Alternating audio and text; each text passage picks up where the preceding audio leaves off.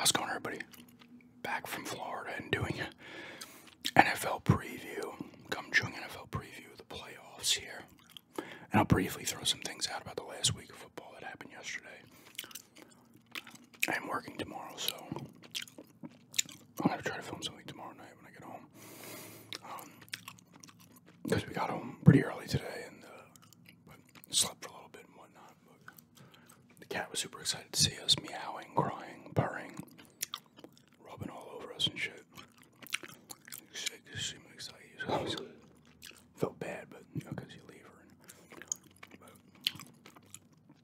But anyway, it's good to be back. And like I said, in the last video, I'm trying to get into a groove of videos here. But the first playoff games are the playoffs were set yesterday. The Jags lost to the Titans to complete their collapse. I think they were 8-3, and they ended up 9-8. So they lost the division. They ended up. The Steelers were the last team. They were the 7th seed. The Steelers were the last team to make it.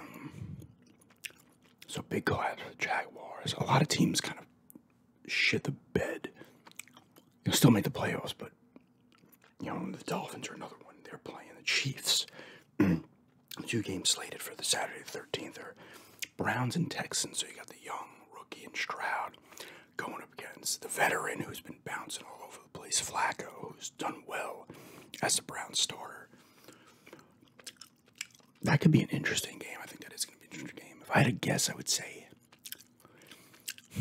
I hate predicting games because I don't.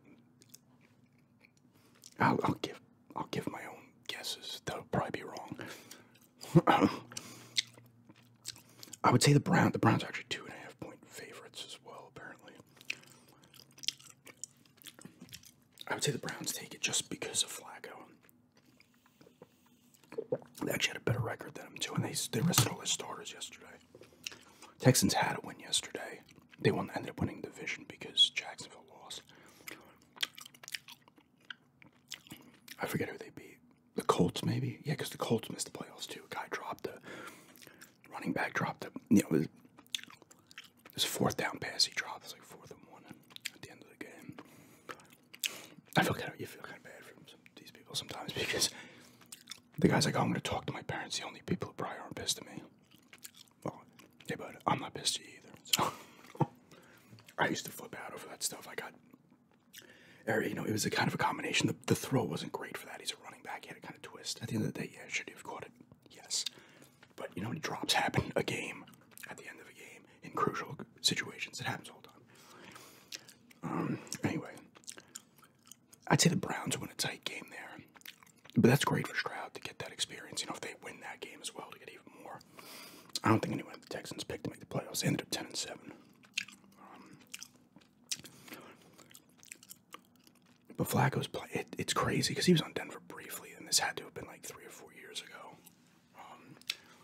He bounced around after he was on the Jets briefly as well. But he got some kind of spark here with Cleveland. I mean, they have a solid team anyway. But, he filled in for Watson.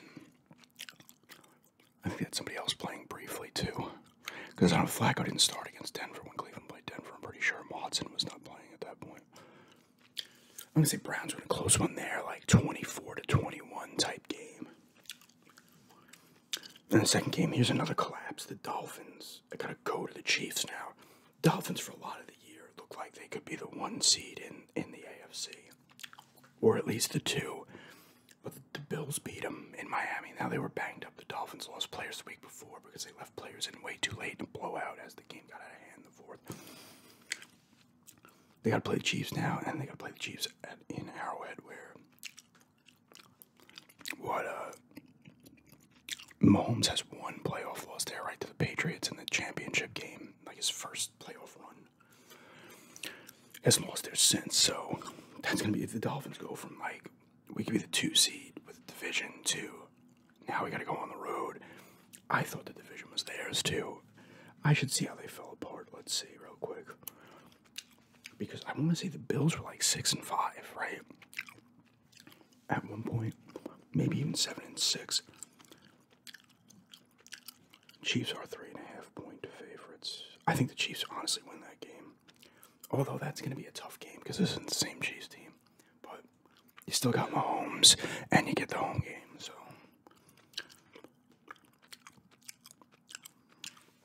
it's what, if the Chiefs win this game, it's what they do after that's going to really show you what that team's made of, because they're going to have to go on the road at least twice.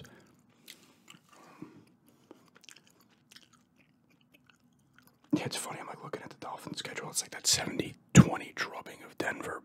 Historical blowout is like a thing of the past.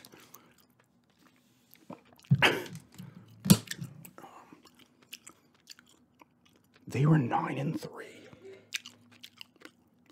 And then they lost that tight one to the Titans.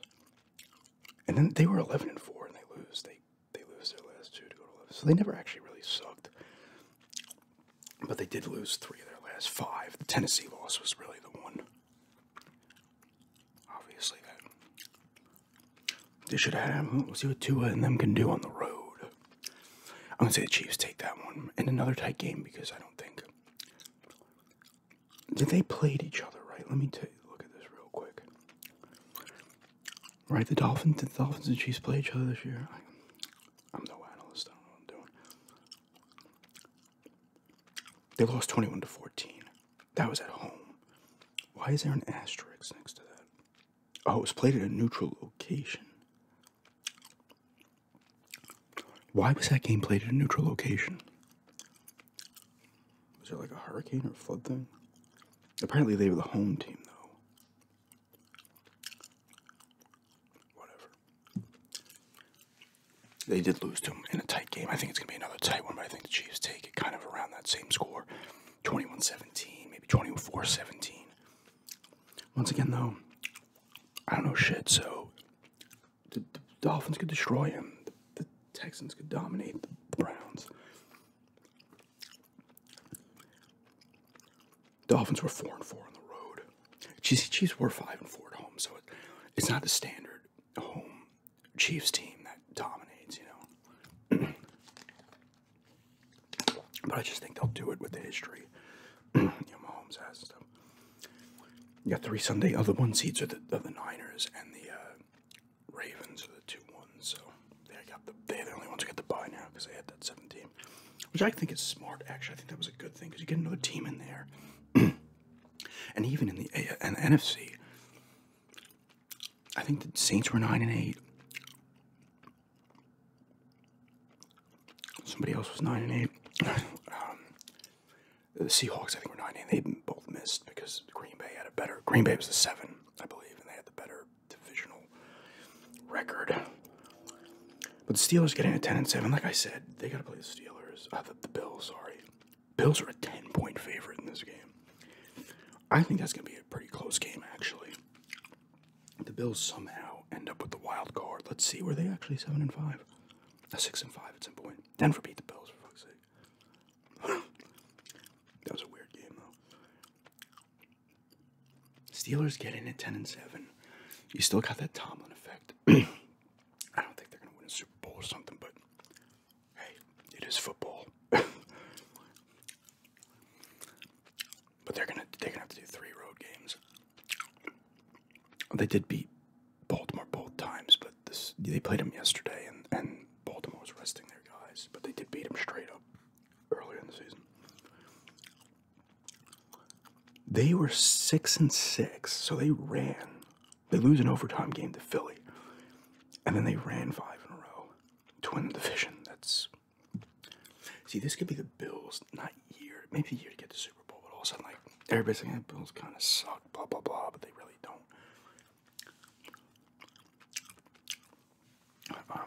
Steelers were in regardless, I think.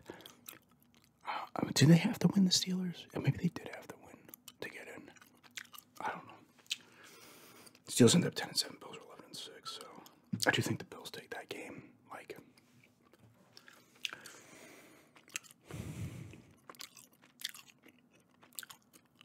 23-13. I saw some Steeler fans. You're pumped to get in the playoffs because anything can happen, right? But the Steelers are stuck in that place where they're never bad enough because they're so well coached, and they do have decent players, but they're never bad enough to get a great pick. Like, even if they miss the playoffs, they end up with that, high teens to 20 pick or something. Well, 14 teams make the playoffs now, so there's 32 teams in the league, right? So it'll be 18. So they would have like 16th, 17th pick, which isn't bad, but anything can happen. I think the Bills win, but like I said with the other games, anything can happen. Next game, we got the Packers and the Cowboys. Packers are going to Dallas. Dallas ended up with the 2 seed because another team that shit the bed was the Eagles. They are another team that, I'll get to them. They got, I was like, are they resting their guys? Did the Giants, destroy them yesterday? Let me see.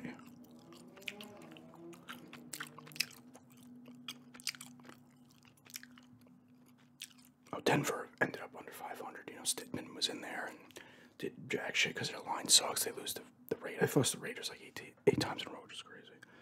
I remember back in the 90s, they couldn't beat the Raiders, and then Shanahan became the coach, and they started to beat the Raiders all the time. And then after Peyton Manning retired, everything turned in that division. I went to the wrong week. I was like, Denver did not beat the Chargers last week.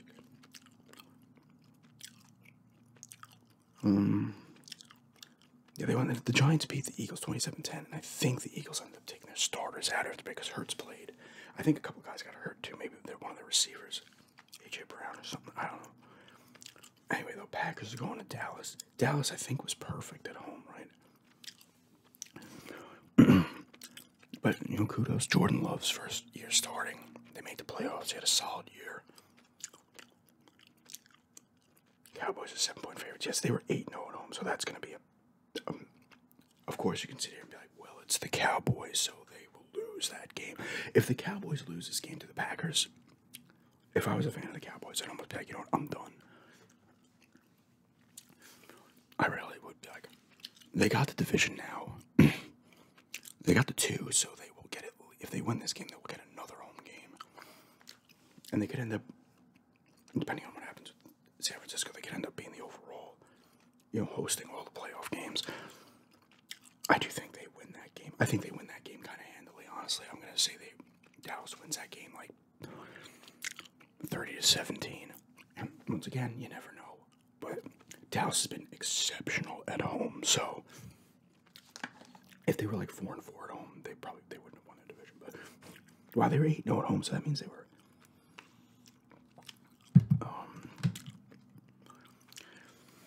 they played 9 road games. I guess that's how they alternated now. 1 year you play 9 home games and you play 9 road games or something.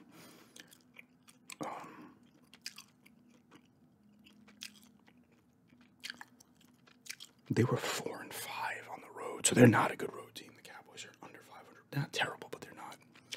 They're great at home. I think they take it that game fairly easy, but you never know. Once again, because the Packers aren't a bad team, but Dallas is 8-0 at home. They're the best home team in the league, I would think. Did any other teams go 8-0 at home? I don't know. And then the final game for Sunday, wild card, is Rams versus Lions. So Stafford is going back to play the Lions in Detroit. I think that's going to be a good game. I do think Detroit takes it. See, Detroit ended up being 3. So they're only going to get home playoff game, unless other teams lose. I think that's going to be one of those 21-20 type games. Maybe, actually, no, they're more of higher scoring offenses, right? Maybe a 31-30 game.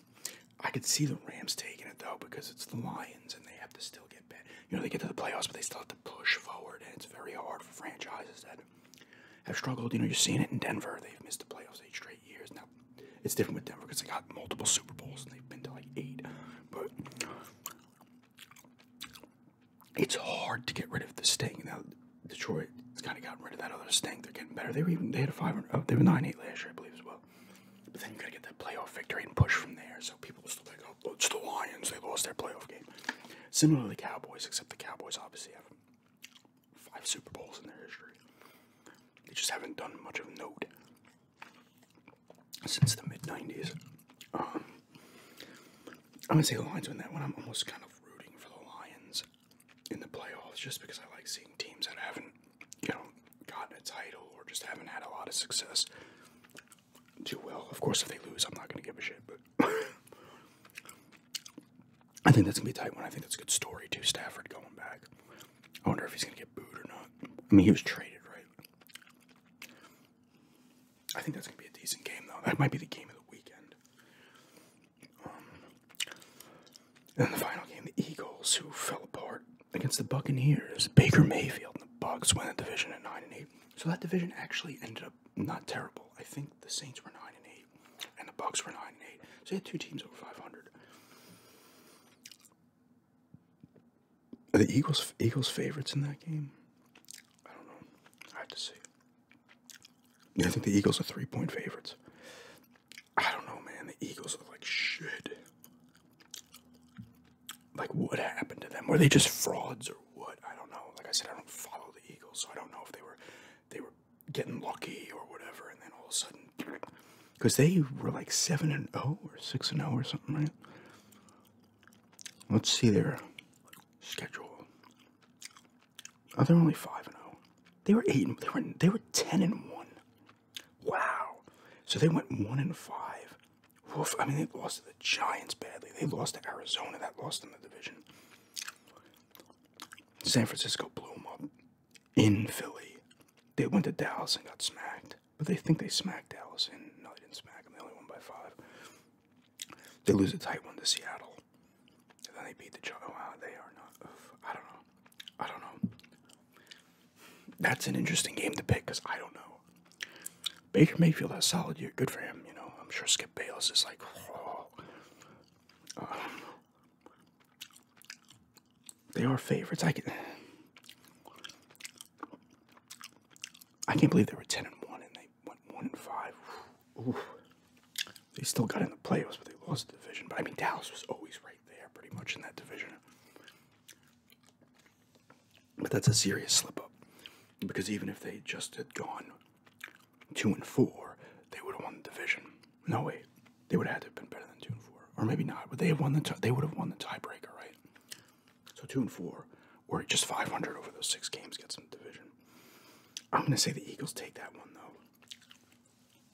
27-24. I don't know why all these games are pretty close, except that one. Let's see how wrong I am on all of them, though. That's the best part, right? Because I'll be saying, some of you guys might be a fan of a team like, oh, fuck you, what are you talking about? They're going to lose. And then I'm wrong on everyone, and I look like an idiot. So I picked the Browns, the Chiefs, the Bills, the Cowboys, the Lions, and the Eagles. So 2 road teams. Let's see how wrong I am. It's more fun to be wrong anyway.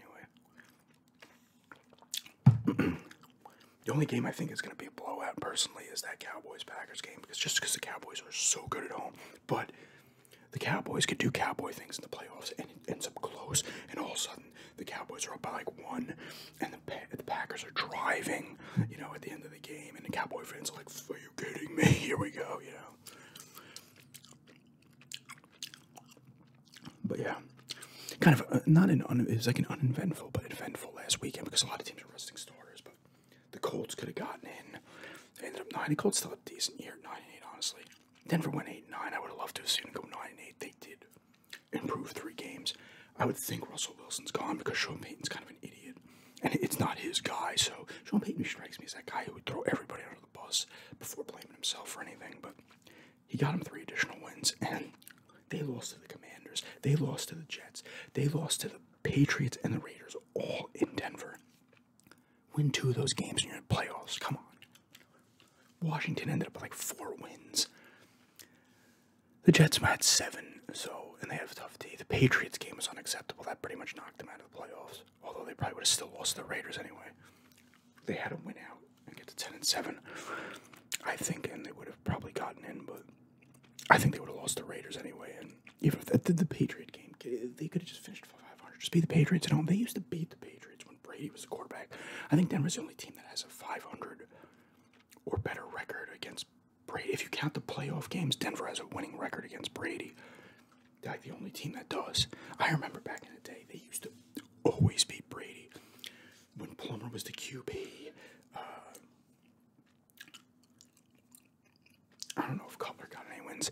They won a few, obviously, in the playoffs games, the big wins with Peyton, but they did lose lose some regular season games with him. Brock Osweiler beat him once. They beat him with Kyle Orton. Like they beat him a lot, and then it turned when Shanahan was the coach. They had a better record against him. And they were 3-1 against them in the playoffs. I gotta live in the past, damn it, because Denver sucks. Honestly, I wasn't that broken up about it. I would have liked to see him finish 500, but it's like Denver was gonna get in the playoffs and go on some kind of fucking run. It would just be good for the franchise, but who the hell knows? They need offensive linemen desperately. But anyway, that's a preview of the NFL playoffs. If your teams are in there, good luck to them. See what happens, right? Anything could happen. Me saying a team will win doesn't mean jack shit because just like anybody else, anything can happen, and usually does in football. But yeah, thanks for checking this out, and have a good day.